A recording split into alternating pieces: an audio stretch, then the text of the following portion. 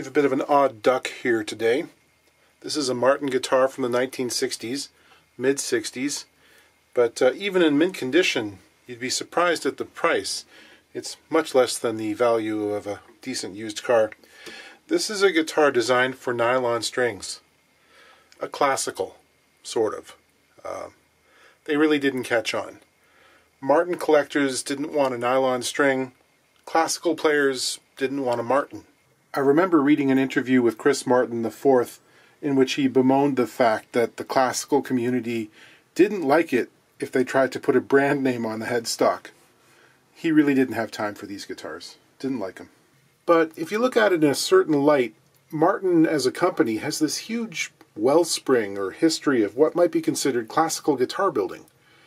Basically anything they produced from the 1830s all the way up into the early 1920s could be considered a classical, depending on your definition, because they were designed around gut strings.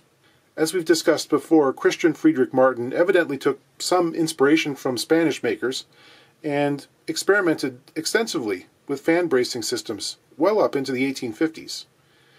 I mean, the distinction between a classical versus a folk versus a popular guitar really couldn't be made at that time. They all used the same instrument until the gradual introduction of steel strings in the early 20th century. That much vaunted X-Brace is a design from, well, almost 100 years previous to the introduction of steel strings. So it too is a classical bracing variant. I've mentioned it before, but Julian Bream, who has recently departed, a major figure in the world of classical guitar, gave his first public concert on an old Martin. When they decided to switch over to steel, Martin jumped in all the way.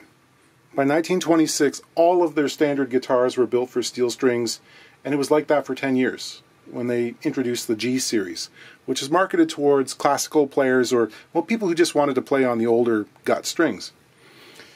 Those G-series guitars are cosmetically, well, they're basically identical in size and shape to the standard model guitars, including the bridge. They used pin bridges. They're just made lighter. You know, the bracing pattern went back a couple of decades to what they were doing around the turn of the century. Maybe that's the reason I've never, ever seen one in the flesh. I expect through the years many people just put steel strings on them because they look like a steel string guitar, and they self-destructed. In 1962, they did a bit of a design overhaul, and they changed the body shape into something more traditionally Spanish. Not quite a Spanish guitar, but getting there. And they came out with the 0028C, which has Brazilian rosewood back and sides, Sitka top, simple rosette, 3-ring rosette like you find in a standard Martin, and this kind of baffling bridge design that looks sort of like a big tongue depressor. I don't understand it at all.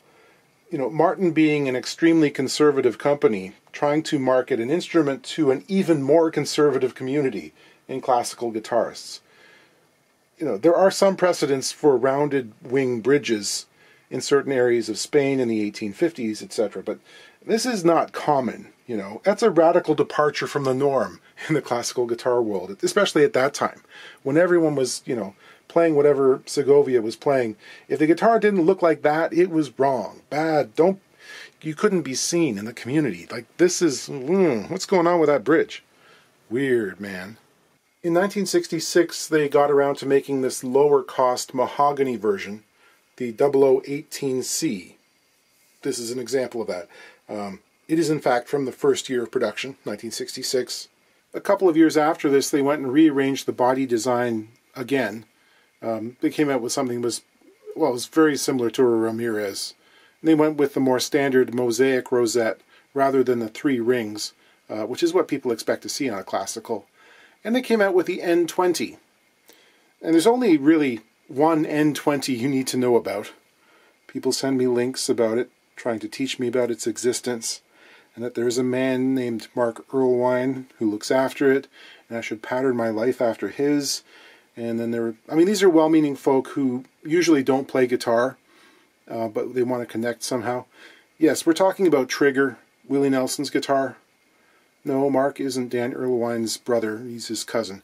And yes, it's a fascinating example of how beat up a guitar can get and still be playable, which is really a testament to Martin's construction techniques and, you know, Mark's dogged determination to keep it running.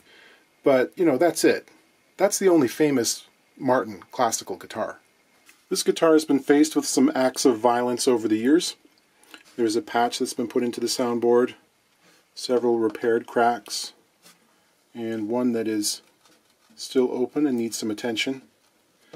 But most challenging is this. Big hit. Missing wood, broken lining. That's the main task here, putting this back together. Absolute invisibility is not expected. Just want a nice secure fix, and I think we can handle that. There's a nice reminder branded on the inside. Made for gut or nylon strings. There's some evidence of previous repair down by the tail block. The bracing system is fairly simple, just 3 rather stout fans and 1 transverse or diagonal treble bar, which is scalloped. This top crack is fairly tight, which is nice. It's also kind of odd in that it veers off. It doesn't follow the grain line directly. It jumps over. Gluing the crack proceeds as usual. I'm using fish glue this time.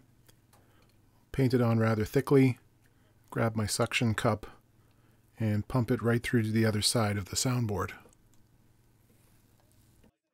Then, using the longest of my long reach clamps, I'll put some pressure on with a piece of acrylic plastic, bridging the crack to try and keep it level. A gentle squeeze for some lateral pressure, and we'll let that dry. On to the damage on the back. It's a pretty complex break. Some remnants here have been taped in place. There is a fragment of binding and some bits of lining as well, which could come in handy. Several large cracks spread up into the back. There are loose areas as well, where it's come up off the lining, and one spot that is kind of divoted down. This is another one of those annoying situations where the edges of each of these broken pieces don't really want to fall into the same plane in any easily maintainable way. I can get one of them, and then I can sort of get the other, but getting them all at the same time is difficult. So this is going to surprise some people, but I'm actually going to start off by using thin super glue on these cracks, because they're so thin that they're perfectly tight, and we're dealing with capillary action. If I can hold these together while it sets, I can do them one at a time and then get this into one sort of unified plane. Then I can work at sticking that back down again. But I can't conceive of a way of doing them all together at the same time. And the super glue, I think, is going to be the quickest, most reliable way of doing that. I'll put cleats on these afterwards to hold them in position. I think that's the best way of doing it. The other thing about the super glue is it doesn't have a tendency to swell up the wood, which could make fitting the other pieces together even more difficult because they're very tight. I'm not going to use accelerator on this because that tends to, or it can make the finish sort of cloudy. Not the finish, but the glue itself can turn kind of whitish. So I'm going to let this sit for about 10 minutes, come back, and then work on the next one. I'm not sure if it comes across, but I'm acting like a human clamp as the glue goes in, holding one edge down to register it with the other side. Near the edge I can use tape for the same purpose.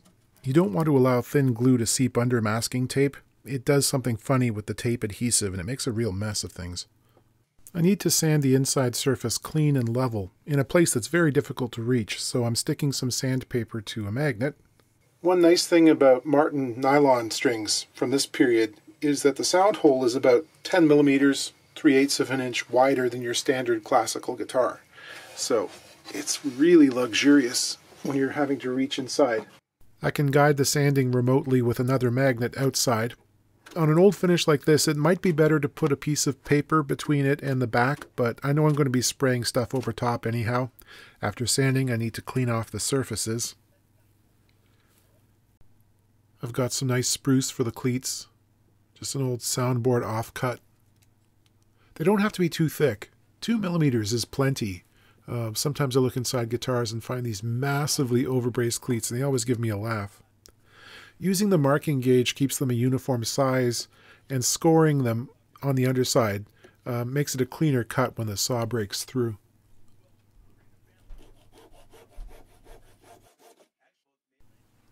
I'll knock off the corners with some sandpaper. This gives it sort of a truncated pyramidal shape, which apparently makes it more difficult for them to come off. Magnets hold them on while the glue dries, obviously. Okay, now that the cleating is done, the back plate is fully secure. It's good and strong now. I need to inlay a little piece of mahogany, but before I can do that, I want to make sure the edges of the plate are fully secured to the lining, specifically these two pieces here because they were loose. I'll also replace the missing part of the lining as well. As for the binding, the little portion that was left over is not long enough and is only a fragment, and the top edge is actually damaged on this side here. It's broken in a very strange way, so I'm going to be cutting that back slightly and replacing the whole length. A sharp chisel held at right angles does most of the work. Well, that's a little risky, but it turned out okay. Upon inspection, I find that the lining is actually still stuck to the back, but loose from the side. So I'll drill some little holes in inconspicuous places to get glue further in there and inject it. This is fish glue again. And a spool clamp will hold things in place. Now for the mahogany patch. I'll plane it to thickness and then carve it by hand and sand it to shape by hand too, mostly because my disc sander is out in the unheated shed and it's minus 20 degrees out there. I'll use the patch as its own template, and with a very fresh scalpel blade I'll get the outline. I'll pare away to that line with chisels and knives, and it will fit very well. I'll begin scraping down the little super glue mounds. The razor has cellophane tape on each end to act as a depth stop, but you still have to be pretty careful because it's a very thin finish, and well, the back also has a slight curvature on it. A freshly sharpened chisel to pare down the patch. In this case, the masking tape on the back is acting as the depth stop. Leave just enough to sand. I'll cut away the excess and file the edge of the patch so it's in line with the outline of the body. This is a purfling cutter. It's adjustable, and there's a brass fence which registers against the side of the guitar and helps score the line. I just score it, then I go back and pare to the line using knives and chisels. I'll then cut some black binding to length. I've deeply scored the glue surface on this so that my Titebond glue has something to grip to it. Titebond works fine and is much less toxic than the other stuff and has less of a tendency to mess up the finish around the patch. I'll work on the contour and the thickness of the binding patch so that it looks similar to what's around it. There are several missing chunks and divots in the side under the binding where the break happened. Like really deep divots. It must have been dropped hard on something several times. I opted to use some epoxy putty on those. Get that in there. Let it cure for an hour. Then comes sanding. Now there's only so much leveling you can do by sanding because the finish on these started off thin and got even thinner as it dried out over the years. It's about the thickness of a piece of paper, so we do what we can. I'll apply what's known as a spit coat of thin shellac over the areas I'm going to retouch. Just provides a good bonding surface. In this shot you can see someone else's patch on the other side too. Same thing on the back. The shellac also acts to bring back the gloss so the colors pop, and I'll be able to match my colors with what is there. Like I mentioned with the headstock last week, I'm using Blend All powdered stain, both wet and dry brush, to come up with something close. You know, this is all somewhat similar to architectural trompe l'oeil in that it can look really good from one or two angles, But the dichroic effect of wood grain means that as you get away from looking at it head on, the suspended pigment is going to show up much darker or lighter than the surrounding wood. So I'm shooting for not so glaringly obvious. After this, I have to shoot a bunch of coats of lacquer over top so I have something to level sand again and not cut into the touch-up layers. Okay, I'm going to call that good enough.